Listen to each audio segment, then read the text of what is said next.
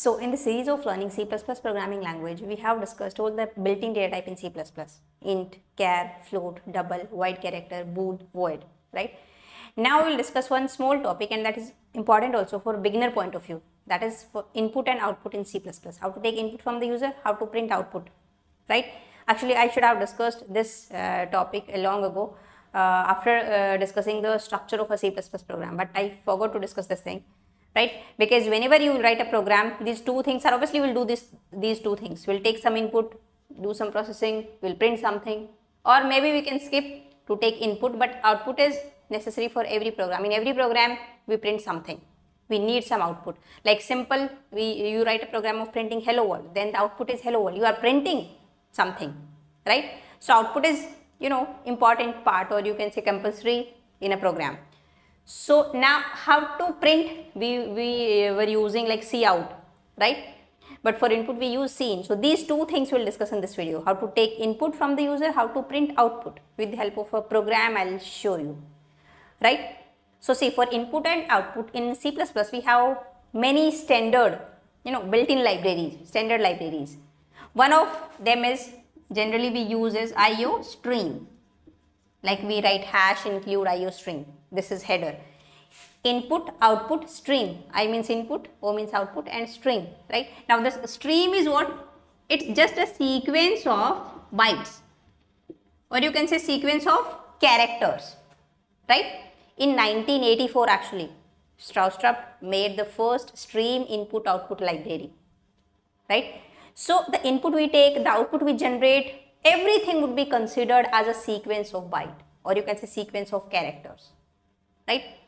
That's why we don't use in this that format specifiers like %d, %f for float. They consider everything as a sequence of character or sequence of bytes. So we generally use some operators. We generally write something like this, cout, and this is what? Operator. Cin, this is what? Known as operator. Now this operator is what? Everything we'll be discussing in this video one by one, right? So this would be considered as sequence of characters or bytes, the input and output. So stream is what? Sequence of bytes or characters. Now two types of streams are there. One is input stream and one is output stream.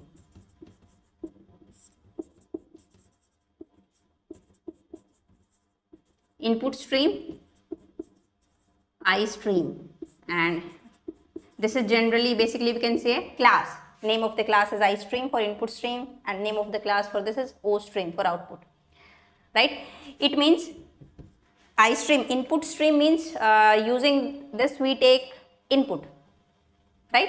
So means flow of characters or flow of bytes from any standard input device. Like for example, you can say a keyboard to the main memory.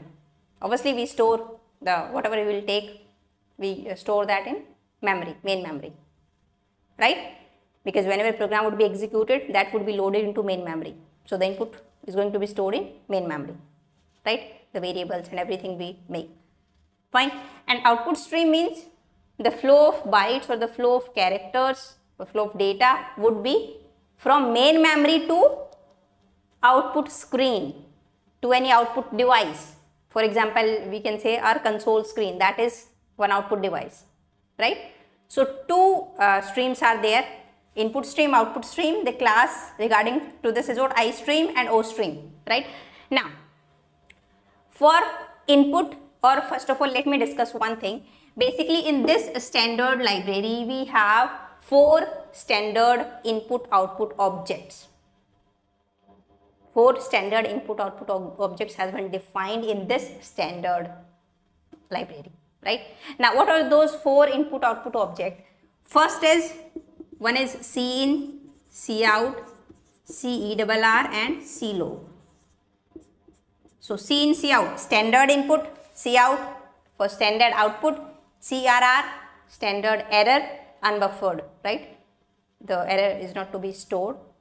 Just generally you can at the same point of time you can print the error message. Unbuffered, this is unbuffered. And clog is what? Yeah, actually buffered. Log, you have heard, general information we used to store, right? So this is for general information, right?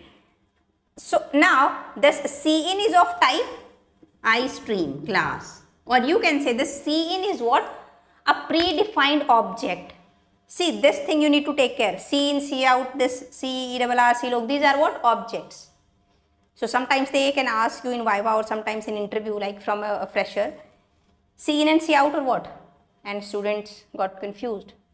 They don't know, they sometimes call it, these are keywords or these are functions or these kind of things. But scene, cout, these are predefined objects. Scene is predefined object of class iStream.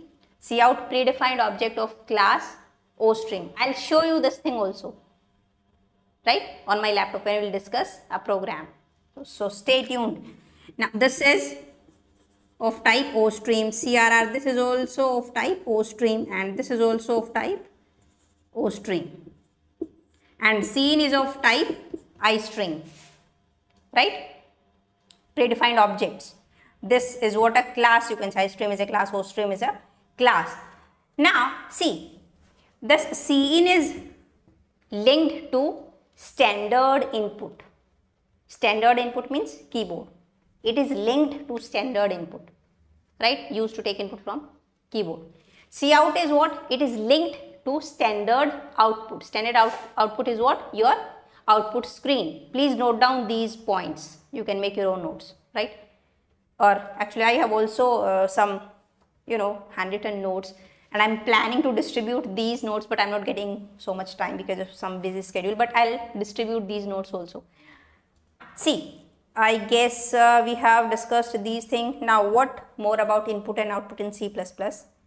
Okay, one more thing is left, the operators we use with the scene, and generally we use these two things only for input and output, right? So with cout we use this operator, with scene we use this operator, right? These are operators, right?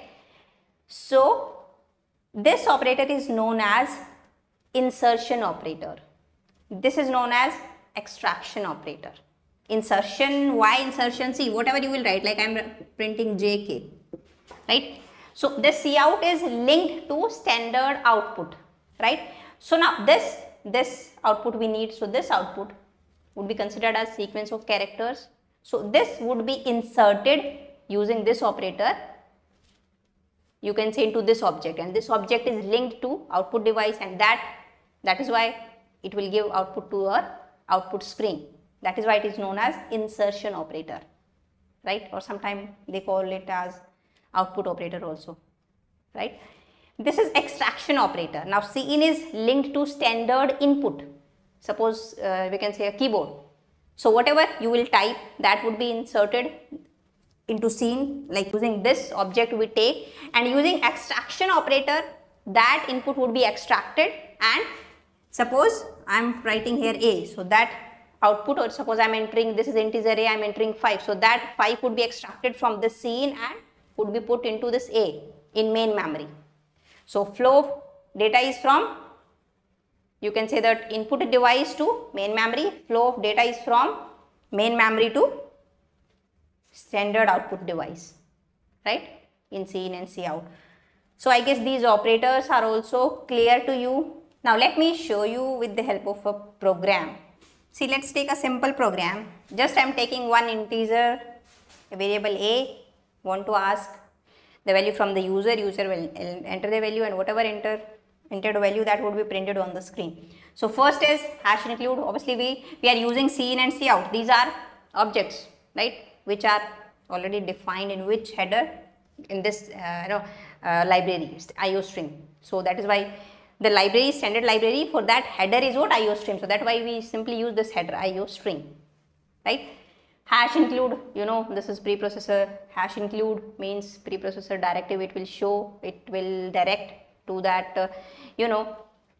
preprocessor that you have to include the content of this file into this program, right? And then after that only we can use whatever the content in this file, right?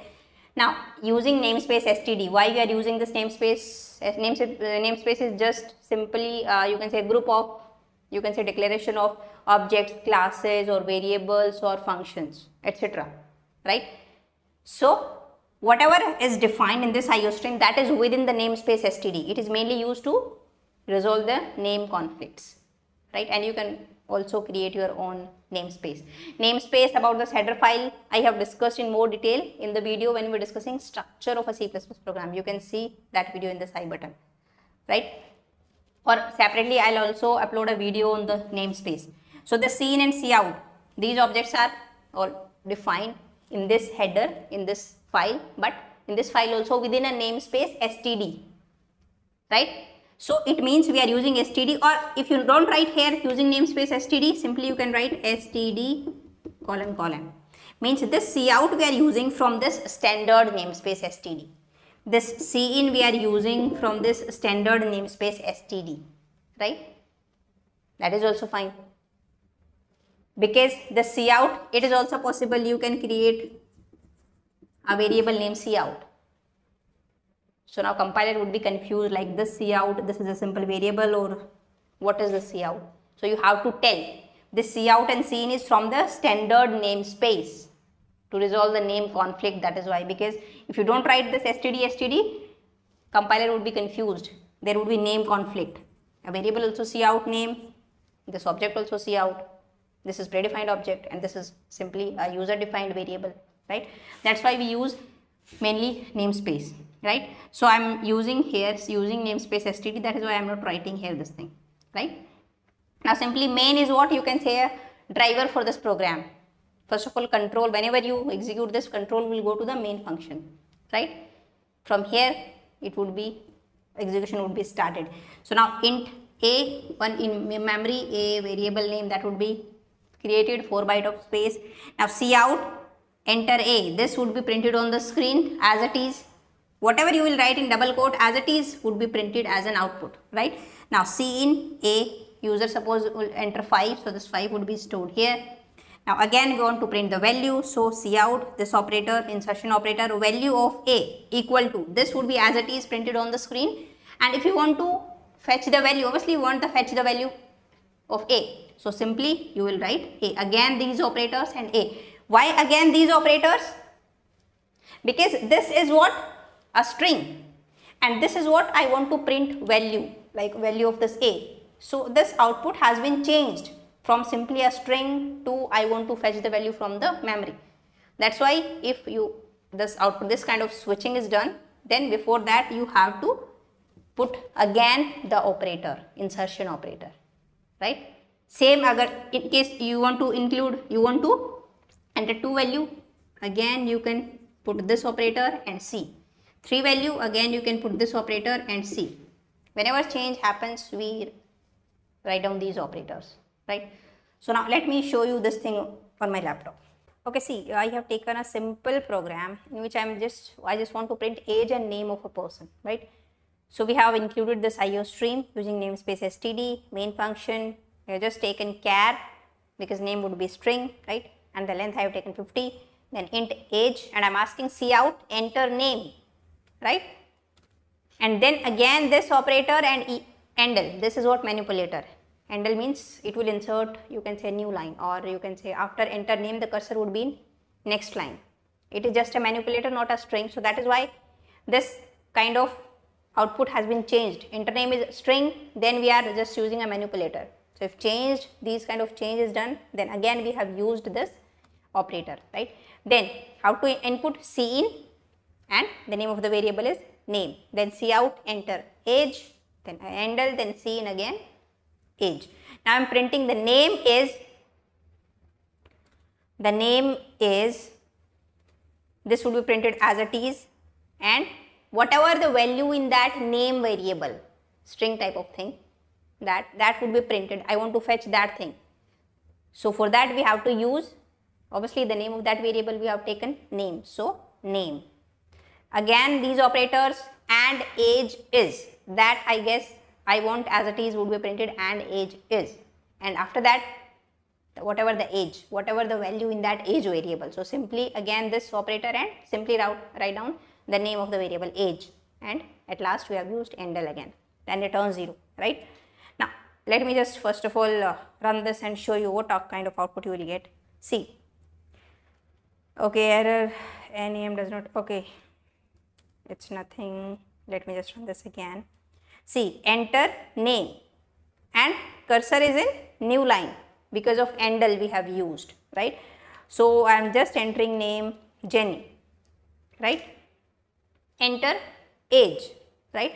So age I am entering 30. Name is Jenny and age is 30, right? So see, the name is added as it is would be printed, and Jenny is in the variable name, variable name is name. So rather than this, at the place of this name has been replaced by Jenny, and this age variable has been replaced by 30, right?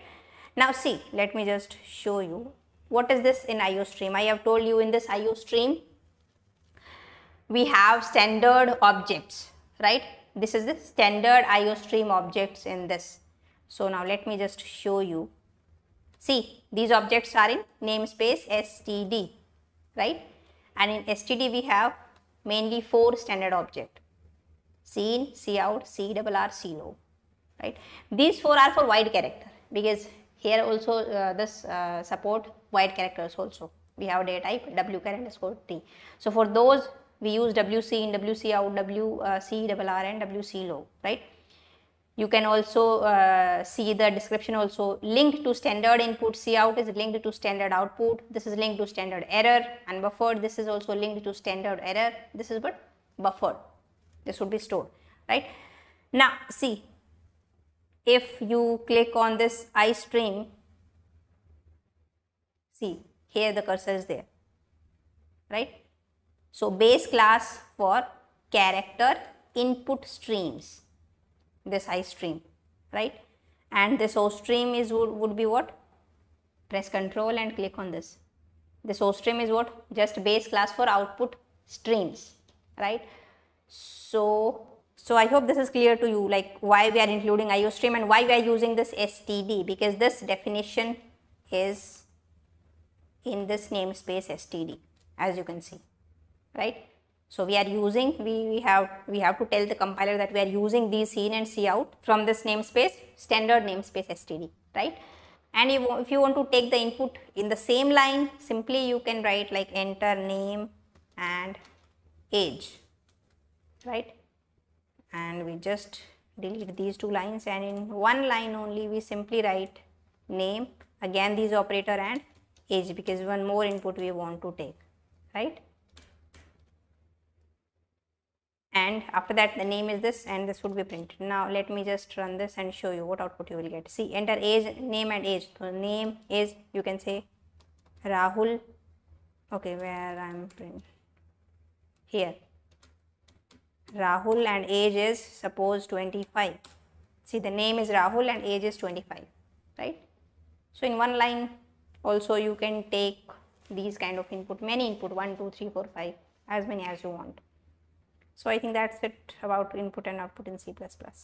See, one more input output standard library for input output is what? IO_manip for manipulators. That also I'll discuss in separate video, right? 2 to 3 input output standard libraries are there, but mainly we use generally these 2 things. For this thing we use IOStream, right? I hope this input and output is clear to you guys. If you have any doubt, you can ask me in comment section, right? Or you can message me on my Instagram account. I'll try to answer those queries, right? Now I'll see you in the next video. Till then, bye bye, take care.